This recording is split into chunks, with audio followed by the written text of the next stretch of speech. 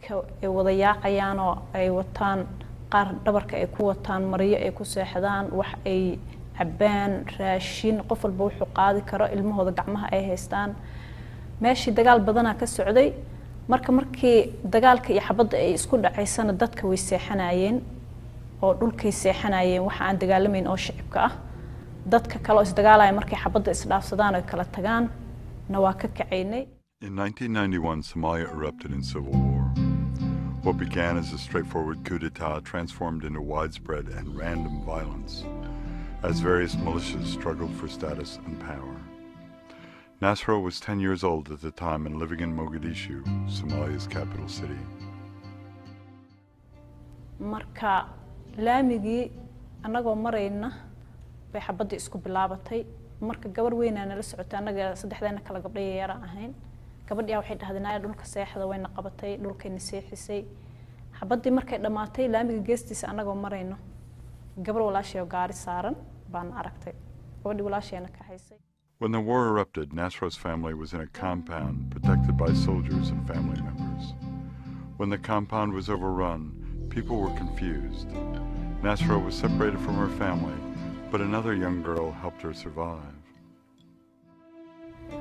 Intaani dumarka iyo caruurta iyo wixii raga oo gaari wadi karo gaariyaashii baa dadkii ka buuxsameen aniga saddex qof aan ku jirno waan cararnay waxaan aadnay meel duur ah galabtii dhan waa sii soconay waa lugeynay anagoo on iyo gaajo intaba ay hayso waan iska soconay habeenkii meel duur ilaa ahaan seexanay. Once she was rescued by her sister and reunited with her family, the group joined the exodus out of Mogadishu. The family moved west to Bardera, where they hoped the fighting would not be so ferocious. subaxdii waagi markuu bari anaga banaanka u baxnaa meelahan soo fiirinaa waxa aragnay dadkii oo wada meed dadkii banaanka wada yaalo. Because of Somalia's strategic position in the Indian Ocean, the Siad Barre regime was supported by both the Soviet Union and the United States at various times during the Cold War. As a result, the country held large caches of weapons. Once the government was overthrown, those weapons became available to various factions throughout the country. Mid baas soo kuwatay bahal yar oo bumba camal oo naabal la dhaho oo gaanjada inta laga jaro markii meel lagu dhuftana uu ololina meesha dhan u gubay gaarigan nalalka gaariyaasha loo damiyo meesha marka waxa waaye waa dhagax gaarigu ma socon karo gaariyaasha tartiib loo wada ad siro meel lagu wada saasa loo xabaday soo rideen dash ninkii naabalka haystay gaanjadu intuu ka goostay wuxuu ku riday beer dhinaceeda beertu isla olosho kii kale dhinaca kale ku riday kan iyo kan markay labadoodii kala rideen oo beerihii ay ololeen beerihii ileen ku dhex jiraan dadkii nala dagaalamay amar wala soo qabtay soo noqdaan way soo noqdeen way noo imaadeen anageena soo raadsadeen qoriyihii bay taageen qoriyihii iska keenay dhahay waa laga aruuriyay waa la wareystay waxa la dhahay hay maxaa meeshaan idin anaga meeshaan dadka ku dhici jirnay wixii meeshaas ka soo dhaqaaqo halkaan soo mar waxaan waa abaday jirnay malahan dad baa dhaawac naga ah waana layseen oo tuuladana waa idinka gubeynaa hadda dadka muslimka oo bini'aadanka oo meesha maxaan ku yiraahdaa maraya ama cararaya aad saan u galeysaan tuuladana waa idinka gubeynaa idinkana waa idin leynaynaa maya dad dambana ma dilayno idinkana dawlad baa tihiin amaana idin siinaynaa anaga sidaan ku soo marnay meesha gadaashin dad badan ay ku laayeen horteena waaba ku dhameeyeen alxamdulillah ilaahu na soo badbaadiyay anaga baar dheer imaanay baar dheer iska degnay.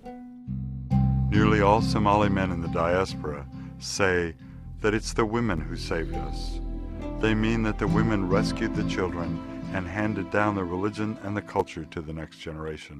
Haddii ilmaha ay noqoto qaar in laga tago ama laga cararo ama waalidkiisa ay dhintaan waxa culture-keena ah ama dhaqankeena ah ama diinteena ah in qofka muslimka oo dariskiisa ah ama qof walba oo bini'aadan uu korsado ilmahaas oo soo qaato. Dagaalkii sokeeye ka dhacay Soomaaliya hooyooyin badan hadii ayna jiri lahayn ma badbaadi lahayn caruurta in badan. Meel oo gada kamid ah oo hadda ka hor aan degnay markaa aan degnay oo ku soo qaxnay oo caracsan la yiraahdo dad badan ku dhinteen anaga dad aan isla soconay oo koox aan ahayn oo 5 qof aan ooga dhimatay wiil walaalkay ku jira uu ku dhintay meesha aniga dadkii jiraday aan kamid ahaa dad badan oo dhaawaca waan arkay dad badan oo meesha laga keenay xataa waxaan arkay dad inta laami la karkariyay cagaha loo soo galiyay ee gacmaha dad intaas ka go'an yihiin iyo intaas oo laami inta karkaray gacanta loo galiyay gacanta dhan laamiga ee raacda ee go'day dad meel dhaxal lagu soo kufsaday dad badan waan arkay oo dhibaato ka soo gaartay meeshaas because of the nature of the war. Women were targeted. Women, mainly, were attacked in their homes, raped, gang raped, killed. Like now, they were running. Some of them were taken to the bush and are missing up to now. Rape was used as a weapon. Nasra's mother had a small business in Muduk, so they decided to go there. Nasra lived with her mother in Muduk for 5 years.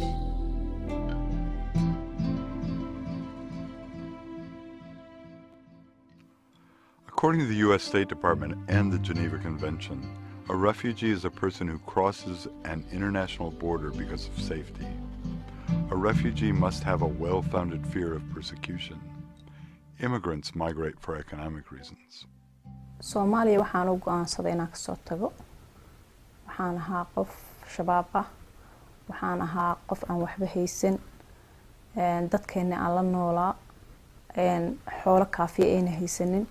Soomaaliya dagaalo aan ka joogsan waayeen. Xabadda iska dhacayso qofka dhimanayo dhibka wixii waxbarasho la'aan waxaas oo dhan baa waxaan is iri amay ku dhaantaa. hadaa banaanka isaga baxdo oo aad alista xataa aad reeraha dariska aadid sida Kenya, Ethiopia, meel inaad tagtid saas darteedaan ku soo baxay Nairobi imaaday waxaan isbaranay wiilkayga abiis asagoo ka ganacsada shidaal walna asaga Bambaaso deganaa Bambaaso u tagay maxaan ku yiraahdaa boqosh ahaan ugu tagay Bambaaso anagu joogno aan safaan iskula sheekaysanay waqti process ay soo baxay processka intuusan isoo bixin ka hor ismeersan processka asaga igulama jiro asagina ma socdo wax kalaana ma haysto marka waxay noqotay in asagii la joogo oo meeshii aan processkii ka haro oo asagii aan la guri galo iska deganaado iyo in aan soo baxo labadaas ay sinaatay marka ilaahay amris qadartu waxay ku noqotay inta processka ku jiray inaan wiilkayga urkiisa yeesho asaga u tagay waxaan ku yiraahday arintaas ay jirto waxay noqonaysaa inaan reerkay ka haro oo aanay la dhaho waa la miskaray meel aad la yaqaan way dhuntay wuxuu yiri aniga hadii aad processka ku jirtid ka hatid aniga iima hareysid adna guriga hooda ay aadaysaa taas qalbigayga ka goy weyday ninkii sidii aan uga tagay waa iska tagay ii hagaagtay ala kulli hal waa soo baxay aad ayaan u xiiseynay inaan Amerika imaado waxaan arkay dad badan oo dadkooda lacag soo diraya waxaan arkay dad badan oo lacag haysta waxaan arkay dadkeena waxaana siiyay Amerika jiraan Amerika waxa la igu sheekeeyay meel fiican tahay marka halkaan imaadana waxaan islahaa waa shaqaysanaysaa waxyaalo badan oo interest gareynaa inaan imaado Amerika. Before she crossed the Kenyan border, Nasra would have been an internally displaced person. Afterwards, she became a refugee. Refugees have the right to work in the country to which they are resettled. In fact, their rights are equivalent to those of citizens, except that refugees lack the right to vote. The worldwide scope of IDPs is astounding. In 2009, the United Nations High Commissioner for Refugees had 36.5 million people of concern. Of those, roughly 12 million people were refugees and 15.6 million were IDPs. 49% of the people of concern were women. In the Horn of Africa, 56% of the people of concern were children. In 2009, 112,400 refugees were resettled. 79,000 refugees were resettled to the United States. In 2008, 1,354 refugees were resettled to Ohio. Alhamdulillah Rabbil Alamin markii Ilaahay uu na keenay Amerika aan ka soo degnay airportka waxaan dareemay qabow inkastoona bannaanka markaa u jeedin markii nala keenay xaafadii naloo kireeyey oo walaalkii noo kireeyey waxay noqotay 2 qol annagana dad badan baan ahayn dadkii intoodii kale 2 qol baa la geeyay annagoo 3 gabdhood oo nala kireeyey xaafad kale nala geeyey bannaankii waa barafkana weligay ma arkin barafkii haba ahaaday waaba waxaan lagu socon karin oo qabow badan oo lafaha kaa galaayo oo inaad 10 shay gashatid ma ahane aan anigu hadda uma baranin haddaan 10 shay gashta xataa qabowga istil waa dareemaya marka dhibaato badan aan kala kulannay maalmihii ugu horeysay inkastoo walaalkeena kaxaynayay meelaha socialkana geynayay haddana wixii dantaas weynahoo aan anagu ku kala bixi lahayn in naloo qabto ma ahane ama cayrta hana geeyaan ama wax meel ha noo qaadaan laakiin wax dan oo kale umaana soo qabsan jirin. The Somali community in Columbus, Ohio is the second largest in the United States. Approximately 40,000 Somalis live here. Nevertheless, Nasra's sense of isolation is typical of new arrivals who lack transportation. Somalis are a very social people who come from large families. It is unusual to be alone at any time during the day. However, Nasra was finding herself alone much of the time in a world where she did not speak the language and did not know how to get around. Also, when Nasra first arrived, she felt cold for the first time. As a result, she didn't realize when she was thirsty, so she became quickly dehydrated. run ahaantii aniga markaan halkaan imaanayay waxaan ahaa 6 bilood uuraan ahaa markii aan imaaday waan xanuunsaday isbitaal la igey habeenkii 3 faleen baa la igu duray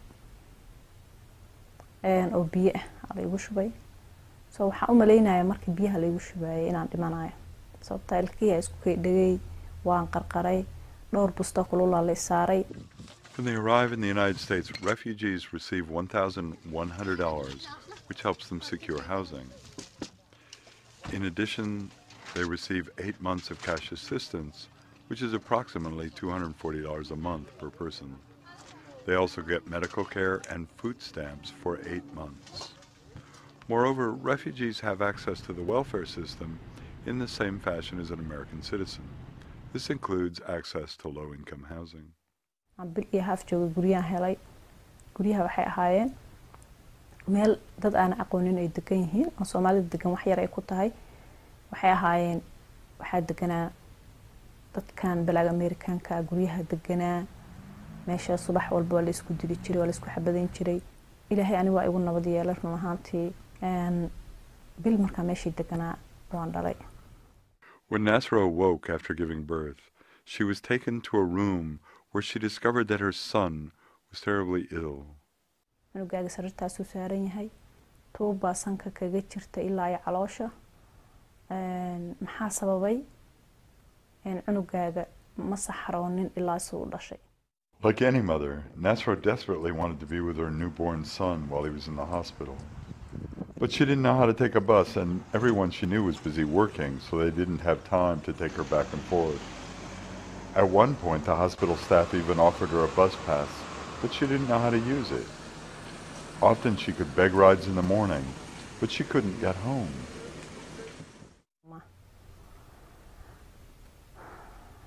Alhamdulillah Rabbil Alamin markii isbitaalka ka soo baxayna ka bacdi waxaan ku noqday gurigeygii meeshaas iska deganaa meeshaas markii aan 2 bari ama 3 bari jooga ama mar bishu dhamaato biilasha aan iska bixinayaan qof wacan jiray runtii dib badan baan kala kulmay America. The unemployment rate for refugees during their second year in the United States is nearly 46%. After 5 years, the unemployment rate for refugees is 16%, nearly twice the national average. Moreover, almost all refugees must work in entry-level positions for much of their lives. America tends not to respect experience or education received in third world countries, so even professional refugees must accept entry-level positions when they arrive in the United States. Nasra was told to take English as a second language classes when she arrived, but those classes were far from her house. Daycare was hard to secure, and her son was very young. Consequently, her language skills were developing slowly and jobs were hard to find. shaqada shaqo aad u dhib badan ay ahayd waana shaqadii iigula cuslayd mar walbana u culus shaqooyinka ka jira America run ahaan markii loo fiiriyo waxay ahayd boosto wax walba ay ka soo degaan gaari bariis ha noqoto cunto la isu diray ha noqoto cayayaan yaryar oo nool ha noqoto wax walba ag soo degi jiray. Nasra's first job was at ABX Air, a package delivery company that was located in Wilmington, Ohio, which was 72 miles from her home. The company furnished a bus for refugees and other people who worked for them. The job was part-time. People worked 4 hours, but they had to be away from their home for 12 hours. At ABX Air, Nasra earned $11 an hour. 7 gurigay ka soo bixi jiray. Waxaa imaan jiray 7 in the morning. Habeenkii oo dhan waan soo jeedi jiray. 4 saac ayaan ahayd shaqada. Maalmihii dambe waxaan helay shaqo ilmo yar oo daycare ahaan maalintii aan ka shaqeeyo. Marka shaqada habeenkii aan aadi jiray. subaxdina ilmaan hayn jiray ima suurtagali jiray inaan seexdo marka hurdada ay igu yarayd badanaa waxaan seexan jiray baska markaa uu sii socdo on koro hal saac baruna sii wadi jiray marka soo socdaan hal saac barka aan sii socdo iyo hal saac barkaan soo socdo gaariga baska dhexdiisa ku seexan jiray. After her daughter was born, Nasra got a job in the warehouse of Stephen Barry, a clothing retailer. Her rate of pay was slightly less, $9.75 an hour, but she worked 8 hours. The warehouse was actually in Columbus and therefore much closer to Nasra's home. lacag fiican aan ka sameeyay gurigayga kiradiisa iska bixin jiray korontadeeda 200 aan bixin jiray gurigayga 300 aan bixin jiray caruurtayda waxaan ku bixin jiray 250 gaarigayga canshuurskiisa 150 aan bixin jiray taleefankayga aan bixin jiray maasha Allah hooyaday aan lacag uga dirsan jiray. My colleague and I decided that maybe one way of expressing this is to look at is to use an idea called relative privilege. Sociologists have an idea that we call relative deprivation, and that is when one feels that they're if one is comparing oneself to a group that has more than they do, then they feel relatively deprived.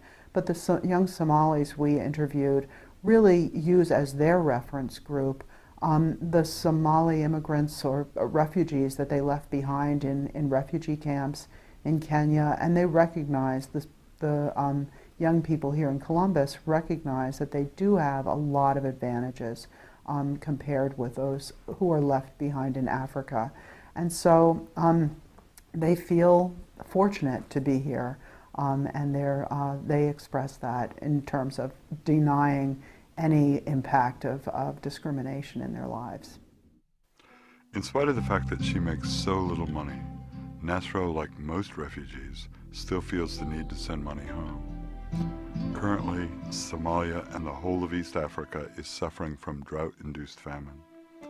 Approximately 3.5 million people are at risk of dying in Somalia. 12.4 million people are at risk in the whole of East Africa.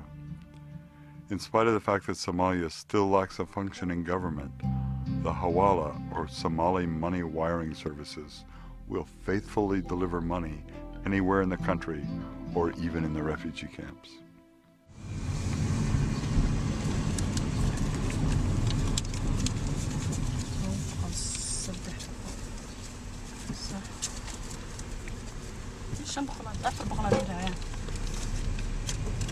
رمضان ويسوميين ما مضي حنوصن والله أنا بربلان بدنا أحس توحى استنا ملها شقنا ما حيستو بعد كم شقيا أيضا وحس كل أضاء مير جبت معك مصور بس كل بالعين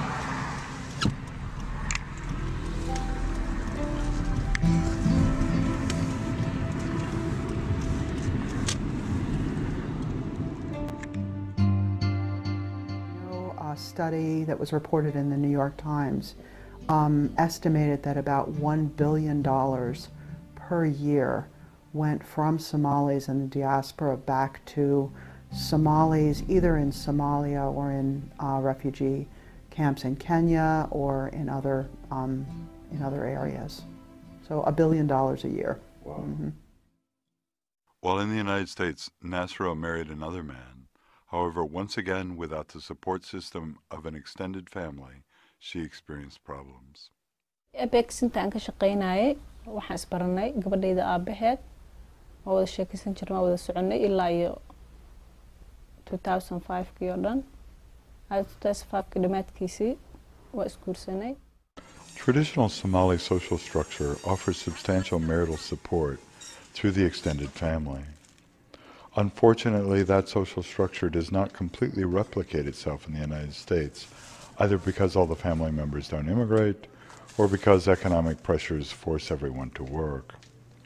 So, when the pressure of finances and a new culture impose themselves on young couples, their marriages all too often collapse. That is certainly what happened to Nasra's second marriage. So she found herself alone again, trying to raise both her children. Because Nasra's current job at FedEx is only part-time, she's actively seeking full-time employment. Finding work is especially important to her now, because the family members she left behind in Somalia are threatened by famine. shalay waxaa imaaday choose family service application ka buuxiyay so application waxaan rabay inaan geeyo abaakaas shalay waa ka gaari waayay andan maanta ku soo noqday insha Allah hadda u socdaa meesha waxaan rajaynayaa insha Allah inay qaabilaan ii gudbiyaan. When employers see Somali names on an application, they make the assumption that there's going to be a language barrier. So even if a young person has good language skills, they may face that discrimination from employers. Part-time for at FedEx? FedEx, yeah. Okay. So I'm looking for other job, morning Or night? or What are your hours there right now?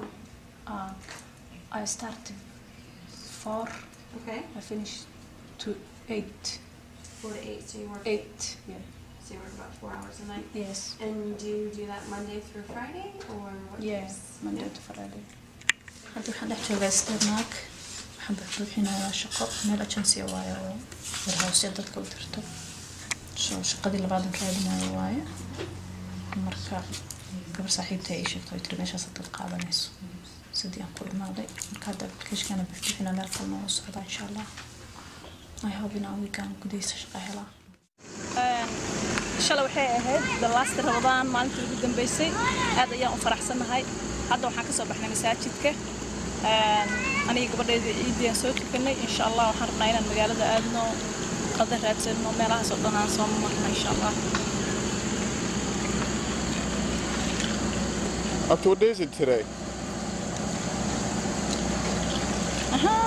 Eid waaye dhow sheeg hooy maanta soo ciidayde maxaa sameynaysaa hadda ma soo tukatay see loo tukanaya maxaa la aqrinaya alxamdu kabla hooyo lilaahi مالك يوم الدين خلق عبدوا يا أخي زاد لنا أنت عليهم قين مكتوب عليه والداني آمين. maxaan kuu gadayaa hadda buufin ha bishaan Ramadaan dhan waxaan raadinayaa shaqooyin si aan shaqo kale u helo oo dadka bisha ciidda markay u dhamaato aan lacag ugu helo balse way ahaan weysay nolol nagu filan anaga waa haysanay laakiin waxaan ka walwalsanaa istil dadkaygii Soomaaliya joogay sida hooyaday walaalahay oo qaar degan yihiin meelaha abaaruhu ka dhaceen oo dadka gaajada haysta in badan bay soo waceen. Nasra loves her 2 children, Salman and Selma. Unfortunately, she wasn't able to keep both of her children with her. Salman was having trouble adjusting to school, and Nasra had to take so many days off to manage the problem that she was at risk of losing her job. She decided that she had to send her son back to Africa so he could be with his father and so he could mature.